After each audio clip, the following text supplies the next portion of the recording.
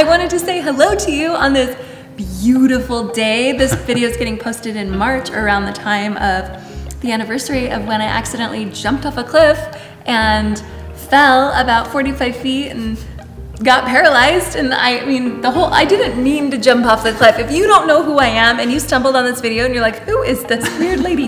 No, like, it was an accident. I thought there was a boulder there. I'm sure you can just find a different video and get the full story, or, you know, whatever. But it was an accident. I accidentally jumped off this cliff, fell a really long ways, and... She does answer it in another video. You can go find another one. Yes. I should link to it. We will link in the description. There's a link, so subscribe.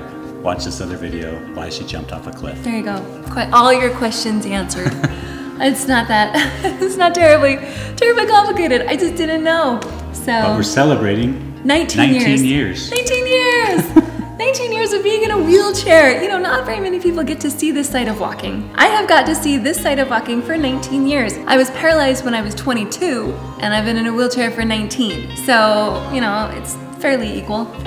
Maybe on the 22nd year that I've been in a wheelchair, then we'll have to do something amazing. But next year will be 20 years, which is kind of cool. 20 full years, 2 decades of being in a wheelchair. We're gonna do something amazing. You let us know what it is. We did something bigger on the 10 year, right? Yeah, on the 10th anniversary, we held a conference, our very first conference, which actually turned into a huge business that has like an app now and everything.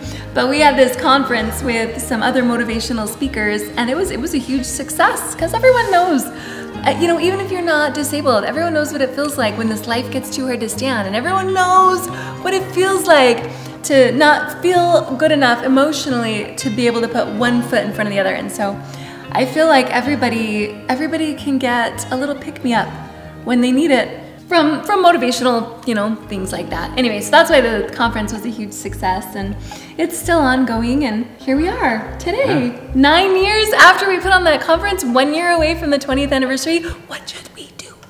Yeah, let us know what we should do on 20 years. Something big. Huge. Crazy.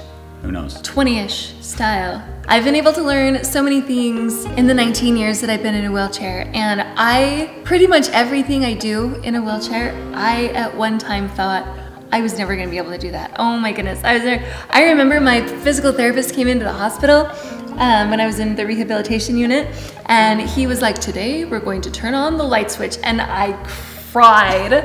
I was laying on my hospital bed and I was like, oh no, this is no more. Like, I thought it was just crazy that I could turn on a light switch. Just crazy. The idea of using my paralyzed hands and flipping on a light switch was nuts that I cried. And my other physical therapist, so that was actually my occupational therapist who said that. My physical therapist was trying to motivate me on a different day. You know, for being a motivational speaker, I was like pretty grumpy pants, like in the hospital. Sometimes people will reach out to me and they're like, oh, please come and visit my son, visit my niece, visit my friend. They've just been paralyzed, and they think I can turn them into some kind of happy wheelchair person, you know? Yeah, so if you know somebody in a wheelchair, they have to be ready. They have to be ready to talk to somebody else. Having a family member or somebody bring someone in and introduce them isn't gonna do it. They have to be ready to. I've been that somebody that like gets introduced and it doesn't work. It doesn't work. It only works if that person wants to see someone else, you know, to be inspired. You can only be inspired as much as you are able. So if you are looking for inspiration, you're going to find it. Like, you're going to be successful in that pursuit. And if you're not looking for inspiration, it doesn't matter. It doesn't matter what's in front of you, because you are the one who decides to let it in or block it. You choose that. And so I was not ready to be in a wheelchair. You know, and who is, really? Oh, you can walk? Not anymore. No, I was not ready. I was not ready to be in a wheelchair, and I was in the hospital for about, I don't know, 3-ish months before I went to the rehabilitation unit, and I was there for like another month. So in all, I was in the hospital for 4 months. And in the rehabilitation unit, it was so hard to be there and to practice things like getting on the mat, not the bed, not the couch, not the car, but getting onto the exercise mat that's like stiff and, you know, it's firm and it's easy to transfer to and stuff, and it was so hard. for me and so hard if you're brand new. And I remember being just really discouraged, and my physical therapist, her name's Misty, and she was saying like, oh Meg, you can do it. Like people in wheelchairs, like they're amazing. They can do so many things. Like you just have to learn how to do it, and then you'll be able to do it and you're gonna be just fine. And she was telling me about her friend who's a paraplegic in a wheelchair. Which paraplegic means they can, you know, like use their hands and, you know, things like that. So even though he was a para and I'm a quadriplegic, she was saying that we were really similar levels of injury. And she was saying, she's like, oh, you know, we went out to lunch just the other day and he opened my car door for me. Like, and I got in and then he shut the door and then he wheeled himself around the car, opened up his door, got himself in, got his wheelchair in. And I was there in the hospital listening to her tell the story, and I was like, no way did this. I was like, there's no way. There's no way I'm ever gonna be able to do that. There's no way. I thought that I would never open up somebody else's car door, let alone my own, and drive and get into the car by myself. Was she crazy? Like, I just thought none of that would happen. And then like a few years later, you know, we're talking 365 times 3, like a few years later of lots of tears, probably 365 times 3, lots and lots and lots of Bon Jovi, It's My Life. I would turn that on when I would practice things, you know, like car transfers and bed transfers and stuff. Actually, just bed transfers now that I think about it. After a long time of practicing, I showed up and I took Misty on a drive, and I got her door and got in my car, and then I wept. Told you it was emotional. You know, you just don't know. Sometimes when opportunity knocks and you answer the door, it looks like the Grim Reaper and the end of your life as you know it. And you don't want to let him in, but you already opened the door, and whatever just happened changed your life so much in such an unwelcome, uninvited, unhappy way that you really only have 2 choices. You could just lay down and give up, or you can pick yourself back up the best way you can and keep on rolling and just doing what you gotta do to make it happen and be happy. And I chose the latter. I would love to walk, and I would love to dance, and I would love to, you know, do lots of things just standing up, be able to reach the top of, you know, the top cupboards in my kitchen. That would be amazing.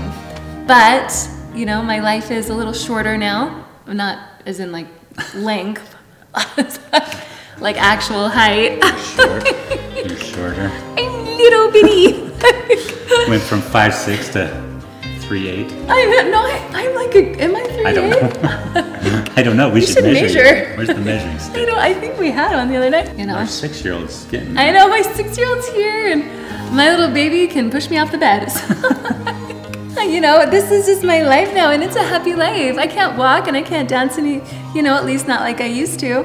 But man, it can be a happy life if you let it.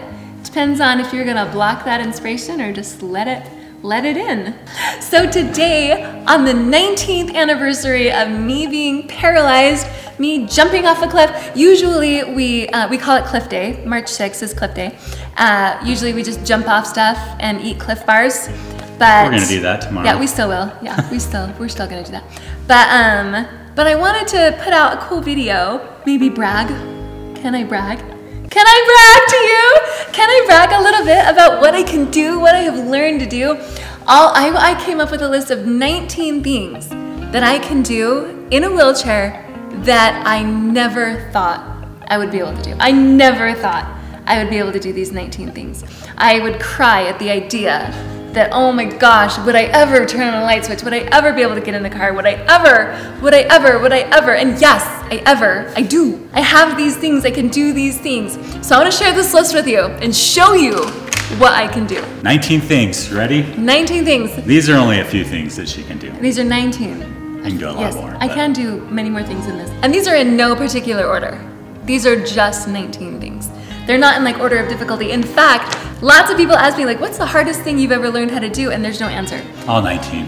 Yeah, all 19. Because like, you know, picking my nose wasn't harder to learn than snowboarding was when I could walk, you know? So it's like everything's hard the first time you do it.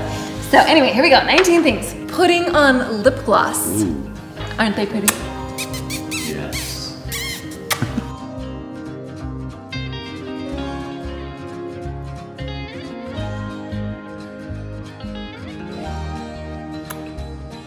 Second one, flipping on a light switch.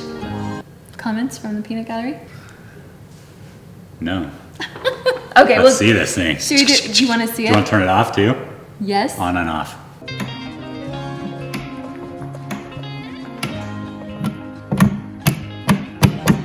Whoa. Okay, number 3. I can sit up all by myself. All by myself. You know what? No ab muscles either. No abdominal muscles, and I totally can sit up all by myself. It's a big deal. It's a big deal to be able to do that. You know, I really felt so happy when I could do that. Number 4, turn on the stove burner. What? Without burning anything down. Not yet. Not in 19 years. Haven't burnt anything Not in down. 19 full years. Turn that stove burner on. I could write. I have beautiful handwriting. Actually, sometimes you can't really read it, but that doesn't matter because it looks amazing. I can kiss boys. Want to see? B-roll, B-roll, B-roll.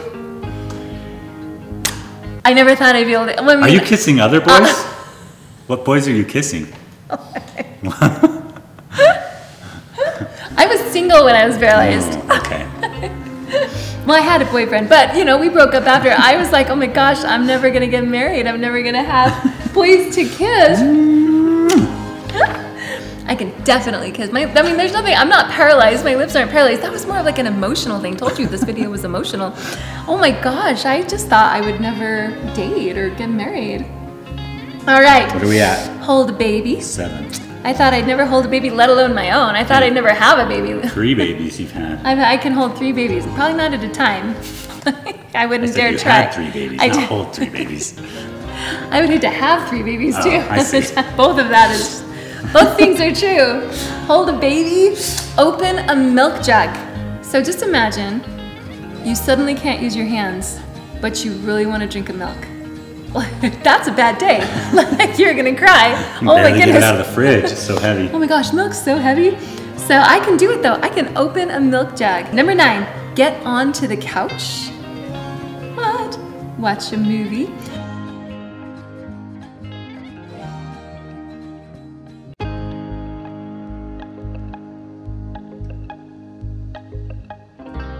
Get onto the bed. It's my life, it's now or never. I ain't gonna live forever. I would turn that song on and get on and off my bed. Choo, choo, choo, choo, choo, choo.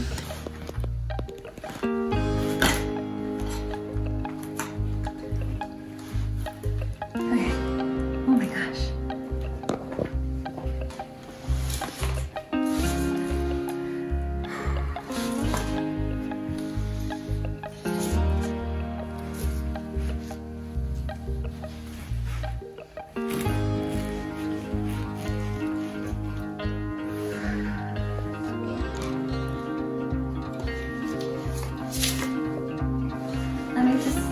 Roll onto the bed. And like, once I'm on the bed, I'm ready to sleep.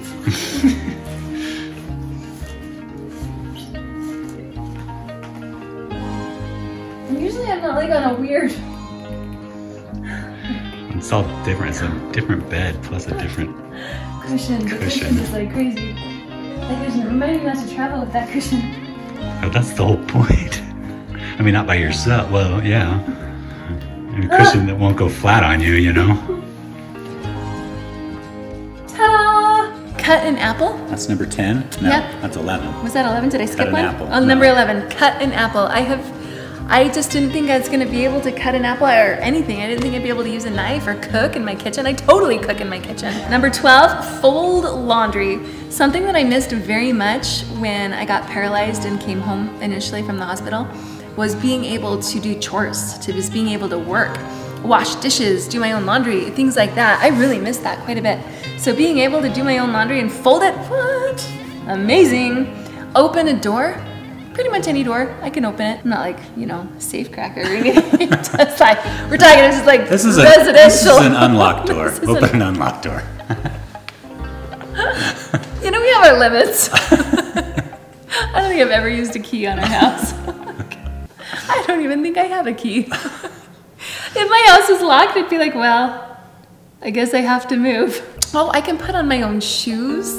My own shoes. I don't have to ask somebody to put my shoes on if I don't want to. I mean, I still do sometimes, but you know.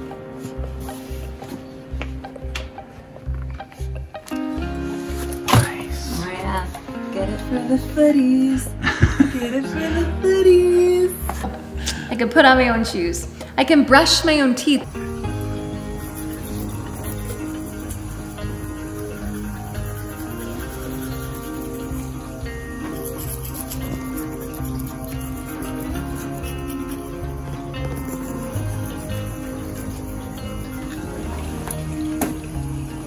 Ding. There was a time I could always kind of brush my teeth, but it was so hard. Just doing it was so difficult that like I would get so weak and kind of like feeble and pass out a little bit. So anyway, that was super hard. But I can do it. I just kept trying and kept trying. And one time my boyfriend was there and I was like, brush my teeth for me. And he's like, you know, anything you can do for yourself helps everybody. And that kind of just stayed with me. Like, yeah, you know, I really should try and do what I can for myself. I can't do everything, but I can do something, and I can brush my teeth. And I just kept brushing my teeth from then on. 16. Put on my own gloves. All by myself. Nobody has to help me. What? Women's weightlifting gloves. You can give me some for my birthday if you want. These are a little rat-a-tat.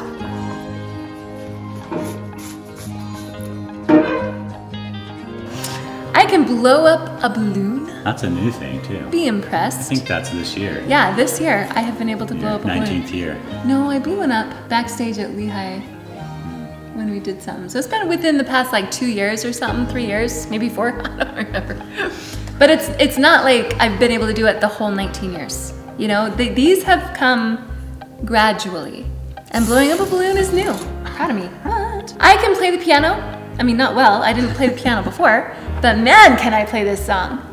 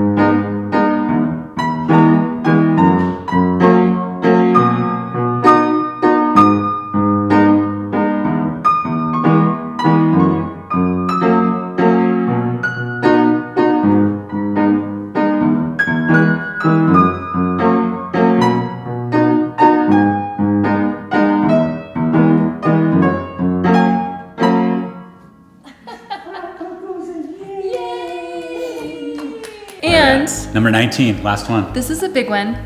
This is something that for a few months, I really legit thought I was never gonna be able to do it again. Watch, I'm gonna do it right here, no B-roll.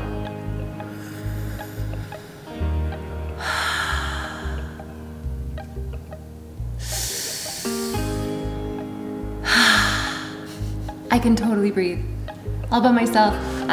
You guys can see the trach scar on my neck, but I was ventilated. I was on a ventilator. I was intubated for a very long time. And I thought that's what they told my family, is that I was gonna be like that the whole time. And I would practice and I would pray and I would ask other people to pray. And practice meaning I would like sit up in a chair instead of laying in my hospital bed. And man, I had to, you know, that was a hard time. That was a very hard time to be on a ventilator for that long. And so I am truly grateful that I can breathe and do the other 18 things on there, plus so much more. Those are 19 things that you cannot do. They're pretty awesome. Not to brag, yes to brag. This is totally a bragging video.